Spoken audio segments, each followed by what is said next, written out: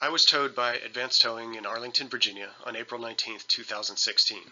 When I picked up the car the next day, the bumper was damaged and Advanced Towing presented a photograph that they claimed was proof that the damage was already there. This video will present the following evidence. First of all, the bumper of my car was damaged the night of the tow in that parking lot. Second, not only could I have not caused the damage, the tow truck driver negligently caused the damage by not checking that the bumper was free of obstruction. And finally, Advanced Towing has used fraud and deceit to avoid paying for that damage that they caused. Here are some photos of the damage. You can see in the left photo that the front bumper has been ripped forward with the plastic rivets missing, and you can also see from underneath that the bumper is torn outward at that single point. The damage is perfectly consistent with the curb height, the plastic on the rebar, and even these popped rivets all over the spot. You can see we've got a couple of popped rivets here, and the ripped piece of bumper matches up perfectly with this piece of rebar. Notice the plastic all over the rebar and the curb as well. So now that we've seen proof that this piece of rebar tore the bumper off, I'll show you this video that proves that I could not have caused this damage when I parked the car. This video was taken before I had the damaged bumper repaired, and despite the fact that the bumper has been torn downwards and away, you can still see that when the car is in park and in reverse, the bumper still passes freely over the curb and the rebar.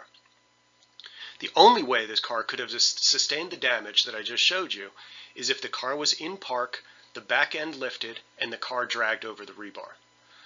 You'd also notice in that video that it would have been fairly visible to a professional tow truck driver if he had conducted any inspection of any obstructions before recklessly dragging the car over this curb. Now that you've seen the evidence that the car was damaged in this spot and by the tow truck driver, let's move on to my third claim of deceit and fraud. At least 2 pictures were taken at the time of the tow, as dictated by Arlington Code. However, instead of providing me with a copy of both of those pictures, which is also required by Arlington Code, I instead have these pictures. As you can see, they are cell phone pictures taken of a computer screen and not the original photos. Here's my attempt to demonstrate what's missing in the second photograph. Both of these pictures are just part of the photograph taken at the time of the tow. You can see that by the timestamps on the left side and how they're just a tiny portion of the picture taken. On the right side, I tried to put them in perspective of what the actual original picture would have looked like had the contents of the picture not been obfuscated. Let's consider the first photograph, taken at 8:42 p.m. This picture shows the car fully pulled into the parking spot with the front bumper over the curb and the rebar. While we can't really see the curb in this shot, we can see that the car is fully pulled into the parking spot with the back bumper fully within the parking lines. That's what we've got circled in the orange here.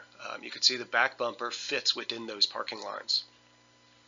The first video shows this effect. When the front bumper is pulled over the curb, the back bumper fits completely within those lines, and this most closely mirrors the photograph on the left. The second video shows why the car couldn't have already been further back, since if the car was further back away from the curb, the rear bumper would protrude past the ends of the parking lines. So as you'll notice, the example on the top more closely matches the end result, with the front bumper pulled over the curb and the back bumper fitting comfortably within the lines of the parking space. So now we've demonstrated that at 8:42 p.m. the car was parked fully over the curb. Next we have this picture that Advanced Towing claims is proof that the damage was already there when they started the tow. Notice anything strange about this picture? First of all, you see that the car is now moved. It's no longer parked with the front bumper over the curb. Second, you'll notice from the timestamp that 3 minutes have gone by in between these 2 pictures. What happened in those 3 minutes? As you can see in the videos on the last slide, it took me about 6 seconds to walk from the front of the car to the back. So we can't assume that the driver spent those 3 minutes inspecting the car for damage. Instead, the only plausible explanation is that the driver started the tow, heard the bumper get ripped off, and jumped out to grab this second picture to avoid accepting responsibility. And for those of you who say there's no way the driver could have done all that in that time period, take a look at this video. Within 16 seconds, this car is lifted up and in motion, and the car is gone within 30 seconds.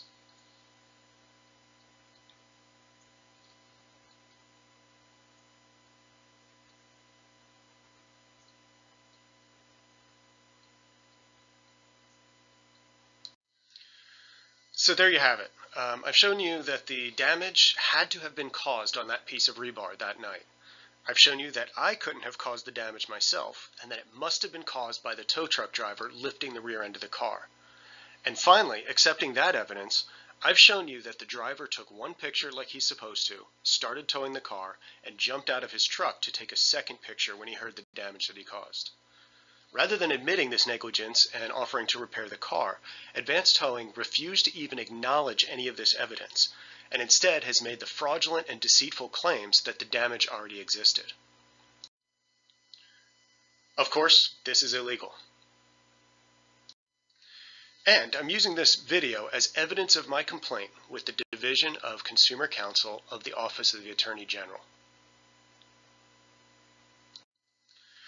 Given this company has had a history of complaints and unsavory practices, I hope this office is able to take the appropriate action to recover damages from me and prevent others from being victimized in the same way. Thank you.